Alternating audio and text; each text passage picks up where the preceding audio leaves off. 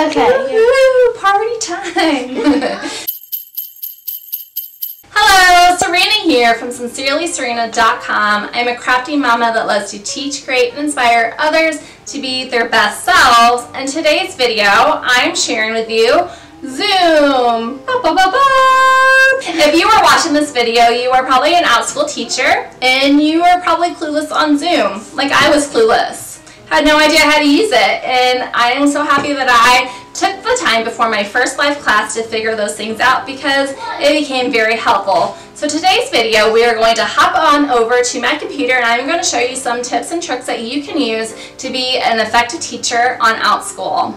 I'm going to teach you how to spotlight your video, how to turn your chime on, and turn your video around, as well as turn on a filter to make you look good. And also, before we jump over to my computer, I suggest getting with a friend and practice your Zoom skills on them. Yeah, get on Zoom and practice your first live class so you know what you look like on Zoom and if everything is working properly, because you do not want to get in front of new students and kind of flub on the technology. Let's go on, head on over to my computer and I will show you how to work Zoom. Okay guys, so welcome to my laptop. So if you are new to Zoom and you haven't messed with any of your settings, you will want to go to your Zoom and just open it up. Don't start a new meeting or anything, and I will show you how to do your settings. So on the right hand side, the upper right hand side, you'll have a picture if you have a picture, or it will have your name. So right underneath it is the little cog, so you want to press that.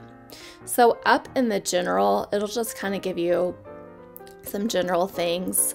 You can click on this show my meeting duration if you want to kind of keep track of your time while you're in your Zoom class.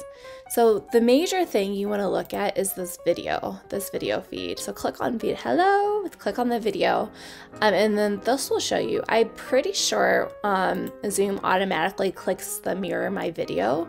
So if you are reading a book to your class, if you're reading and that kind of throws you off, you can unclick mirror my video. Zoom does have a minor touch up my appearance and a minor filter, so look. So I look a little rough, but when I press touch up, it kind of makes me a little more smooth. And then I always click always display participant's name in their video, so when I can call my students, I know their name. And another big one is spotlight my video when speaking.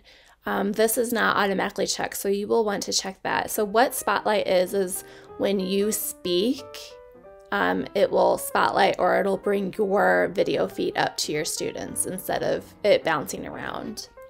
Okay, so another one is if you want to check your speaker and your mic, you can on here. So if you guys wanted to use a virtual background, you can. I'm not sure how you upload. I think you can upload another picture and use that as your virtual background. You do not need a green screen, but as you can see, a green screen can help. So I think that's kind of cool. I personally do not use virtual backgrounds. Okay. And then here is where you would add a picture if you wanted to add a picture to yourself. The next thing I want to show you are the keyboard shortcuts. So if you want to kind of memorize these little keyboard shortcuts, you can, so you don't have to go searching for when you are in your meeting. So that's it for the settings. So what we're going to do is I'm going to start a new meeting to show you. So here is what your Zoom meeting will look like when you first get in, and you can go in and adjust everything if you want to. This is how I adjust mine. And for those that you guys want to know, I am on a MacBook Pro, so my screen could look different from your screen if you have a different setup. Okay, so the first thing you want to do when you log into your classroom is go to your view and show and manage participants, and then that window will pop up. So what you want to do is you want to go to more and click on the play, enter, and exit chime. That will tell you when a student shows up and they're hanging out in the waiting room waiting for you to permit them.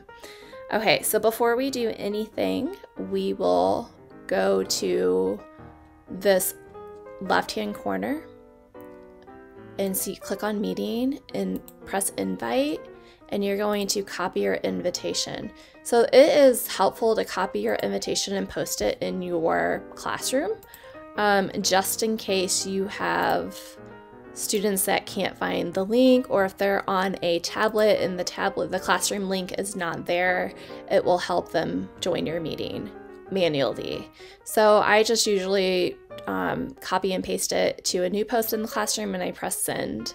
So that's that. Let's go back. Okay, some other things in the participants box. I always also open the chat box. So I will press show chat and just push that over. So let's talk about the participants. While you're here, you can look at the participants. You can press more and you can mute the participants upon entry. I choose not to do that because if they come into the meeting muted, they have to manually unmute themselves to talk to you. So I just choose not to mute everyone and just mute them when and if I need it. The chat, you can press this button right here, and then you can pick who the chats will go to. I choose for it to only go to the host. That way the students aren't talking back and forth if there is conflict within the students. And of course, that is your own preference. So what I'm going to do is I'm going to show you what it looks like when a student shows up. And before you go into class, I suggest getting a piece of paper or a pad to write down your students' names. So that way you can place a check mark as they come into your classroom. That is also a good tool to use to also press checks when you call on a student and to keep track of their participation, so you know that one student is not getting left out, or if one student is kind of taking over the class. All right, so you hear that bell? That means a student has come in. So you can see the student's name, and then what you can do, okay, so you can message everyone in the waiting room. If their name does not match your roster, you can ask them to change their name. So what I'm going to do is I'm going to go ahead and admit myself,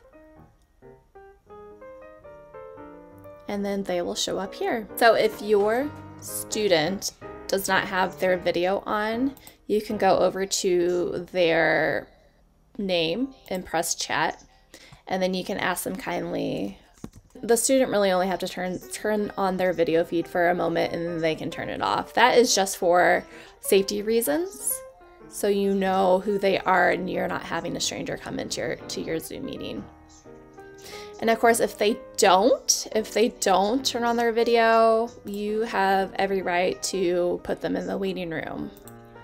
And then once they're in the waiting room, you can go in it and then you can message them again. And if they can just hang out there until they turn it on or change their name. So I'm going to go ahead and admit my phone. Okay, so she's on here. And if there is a problem, if there's any problem, behavior problem or inappropriateness, you can, instead of putting them in the waiting room, you can go ahead and remove them from the meeting. But they have a chat, you can ask them, instead of typing it, you can ask them to turn on their video feed. Okay, so we'll just have that hang out. I'm going to show you, so back into your participants box, you can mute all. And you can check it to allow them to mute them. This is where you would mute and unmute. You can also go over to each individual student and unmute them. But if they have theirs unmuted, sometimes you can't unmute it. You'll have to ask them to unmute them. You could also rename them as well, report and all that fun stuff. I am going to show you now the share screen mode in case you're wanting to share your screen. So you'll want to click share screen, pick the window that you want to show your students. In this case, I have my 4th of July page up, and then it'll tell me to go to my 4th of July presentation to start the screen. Okay, so here is my presentation, which, by the way, I'm doing this off of Canva, which Canva is awesome, and I will be doing a video about Canva soon. But I wanted to show you a couple of things on here. So when you are in share screen mode, if you had clicked the spotlight video while you were talking during your presentation, your video will show up in their upper right hand corner, wherever they have their gallery view. But all of this will be their main view. So if for some reason when you share your screen and all of this goes away, you can go back by hovering. So by hovering right here and press participants, and then go over here to more and press chat, and those will all pop back up. Okay, so here are some things for your share screen mode. You can annotate. That means you can draw on your screen. You just press this little button right here, and then all your options will come up. It'll automatically default to blue, so you can change the thickness and all of that right now. So if you want to draw on your screen, I suggest going into your own Zoom account and practicing these options.